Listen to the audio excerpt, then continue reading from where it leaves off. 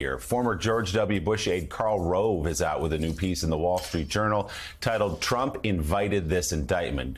Rove writes this, quote, "America has been plunged into an unprecedented crisis by the indictment of Donald Trump on 37 felony counts. The case will further tear our country apart as it has a heavy impact on the presidential campaign and wrongly undermines confidence in our justice system. The blame for this calamity rests solely on Mr. Trump and his childish impulse to keep mementos from his time in the Oval Office, no matter what the law says." And that is the way Donald Trump viewed them, as mementos, Gene Robinson, as keepsakes. If you read through the indictment, it's not just the New York Times reporting this strange fetish for the boxes, but in the indictment, Trump's own assistant calls these the beautiful mind boxes and says, no, he wants those on Air Force One with him, like traveling with the documents. He genuinely and incorrectly believed they belong to him personally. Yeah, and in addition to being a bad person, Donald Trump is a deeply weird person. And you remember that point in the indictment where he's talking to Evan Corcoran, his lawyer, right, and about the pluck 'em out conversation, and he's saying, I don't want anybody going through my boxes. I don't want you going through my boxes. It's almost a kind of Gollum in Lord of the Rings moment, my precious. He has this. It's like a hoarding instinct about these documents. Some sort of weird security blanket, some sort of it boosts his ego and reminds him that he actually somehow became president of the United States. I don't know what it is about it, but it's pathological in addition to being criminal. Gene, also, Karl Rove goes on to say, this is all Donald Trump's fault. Republicans know it's Donald Trump's fault. And yet they're acting like the worst progressives that they have contempt for, trying to defund the police. And Karl Rove makes the point, hey, idiots, defunding the FBI? That's not any better than defunding San Francisco's police department. Right, exactly. And they're taking these crazy positions that they don't believe in order to not offend Donald Trump's base. They think that their political careers are over if they offend the guy, and so they stick with him inexplicably because he's now facing these federal felony charges. There are going to be more felony charges.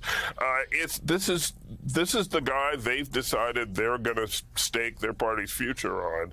I think that's a political mistake in addition to being a tragedy for the country. But they're there. They're not profiles in courage, that's for sure. So, Chuck Rosenberg, it's hard not to chuckle a little bit when we're hearing these reports about him hoarding these boxes and dragging them all over the place and not letting anybody have them. But are we underestimating the gravity of the situation, calling these documents mementos? It seems to me that they're a little bit more than mementos, and it seems to me that, there's a lot of circumstantial evidence and things we're seeing around the edges here, family connections to Saudi Arabia, money changing hands, large amounts of it to family members. It seems to me these documents might have been not only highly classified and dangerous for Americans who are serving this country, but expensive if you're in the mood to sell them. If Donald Trump were in the mood to sell them at some point. Yeah, I think that's right, Mika. So two things. First, what you're talking about goes to motive. And motive is always interesting. And as a prosecutor, if you can prove motive, all the better, because it helps the jury understand the case and why a defendant did what a defendant was alleged to have done. But you don't need it, right? The government doesn't have to show that he wanted to monetize these documents or he wanted to use it in some other nefarious way. They just have to show, as the statute requires, that he had this stuff and he unlawfully retained it. And by the way, point number two, and Elise and Richard both referred to this, the obstruction charges make that so much easier for the government. So in order to prove intent, you have to crawl into someone's mind. And I can imagine, and Eugene is right, Mr. Trump is a weird guy. Crawling into his mind would be a really uncomfortable place to go. But The obstruction charges permit you to do that. They evince intent. They help the government meet the burden to show that the retention was unlawful and purposeful and not by accident or mistake.